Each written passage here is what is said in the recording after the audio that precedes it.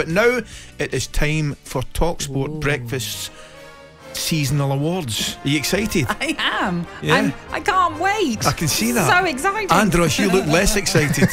However, so it's up for debate, obviously, but we're going to start with the best Premier League goal this season. Andros, got your thoughts? There's a lot of pressure on me to say Alisson, but I think Lamella's Rabona against Arsenal, that can't be beat. Yeah. I know they ultimately lost that game, but what a goal. The audacity to even take it on. I know. Yeah, for me. Have you ever tried something similar? Never.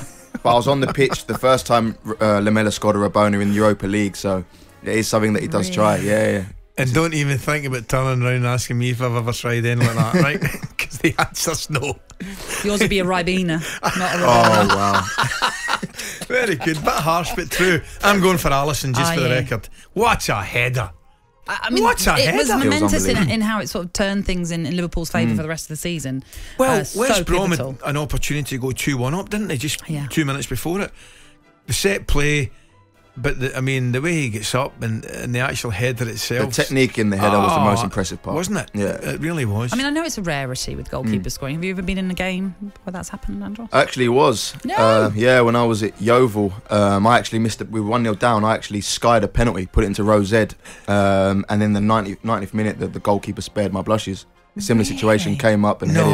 Yeah, 1-1. And so when that happens, what's the reaction from all of you? Because obviously everyone goes mad. Yeah, you literally just go mad, unlikely. and me even more so, having had 30 minutes of overthinking that penalty, I literally just grabbed him, just said thank you so much. Do you remember? You must remember. Do you remember Jimmy Glass? Yes, of Oh course. man, alive for Carlisle. That was to keep them in the Football League. The most important. Well, there goal. you are. It was unbelievable. I can still see it. I can still see the fans running on. That was incredible. That's when you're signing a goalkeeper now. It used to be, is he any good? She's handling like, comes for crosses, and now it's moved on to, what's he like with his feet? Can he pass it for the back? And now the final thing is, what's he like in the opponent's box? That's not bad in the opponent. He'll get you 4 or 5 a season. No, that's good. Oh, imagine, wow, that is a true utility player. Right, we've got to race through some of these. Player of the season, Andros. Tough one. some good I'm ones. going to go with, probably biasly, I'm going to go with Harry Kane. Yeah, you saw that coming. Well, I think a lot of people would agree, considering even Tottenham's season's not been great, but he's just... the goals he scored again, the assist he's got, for me, best striker in the world, and rightly so. No, I don't think you agree, Ali. Phil Foden. Yeah. But I love Kane. I agree. We can't disagree. No. Kane's brilliant, but just something different. I've loved his performances. What about manager of the season? We've spoken a little bit about this. I think it's just, I'd give it to Guardiola, right? Obviously, for obvious reasons, not obviously for obvious reasons.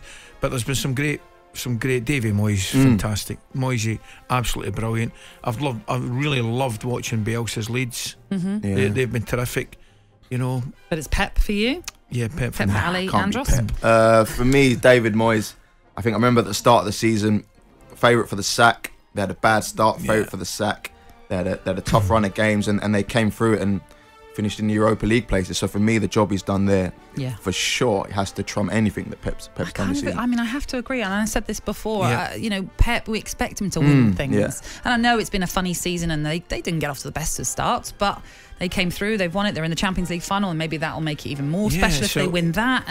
But I'm with you. I think you have to look at the progress the side has made and where they were last season, and the fact that West Ham were relegation fodder at one stage last season. I even think Dean Smith should be in the conversation, but unfortunately Villa tailed off this season. But I'm with you. I think David Moyes. I think it's very, very difficult for you not to give it to a man that could potentially win the Champions League, the League, and the League Cup. But we're talking about Premier League manager this season. Okay, fair enough. True. Firmly put in my place there. He's good. He's got hot on it, wasn't he? No, I know you're right. Of course, if you win a treble, it is fantastic. But I just think sometimes it's very easy just to go with who won it rather than think about what the job a manager has done overall.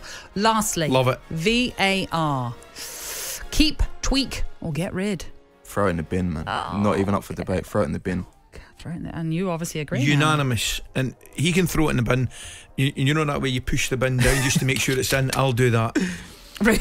Yeah, I'll just make sure. With your feet, you stand on it just so that it can't come out the bin. For me, listen, it's many errors throughout the season, but even the FA Cup final, that Chelsea goal, even though it was the right decision, I don't want to see that. I don't want to see the 90th minute, the players celebrating, the fans celebrating, and then 2 minutes later, the goal gets cancelled. That's not football. Football's about raw passion.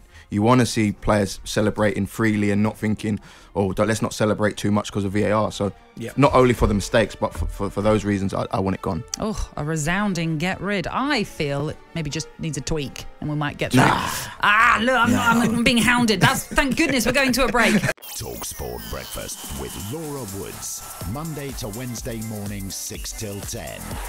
On AM, on DAB, via the talkSPORT app and on your smart speaker. talkSPORT.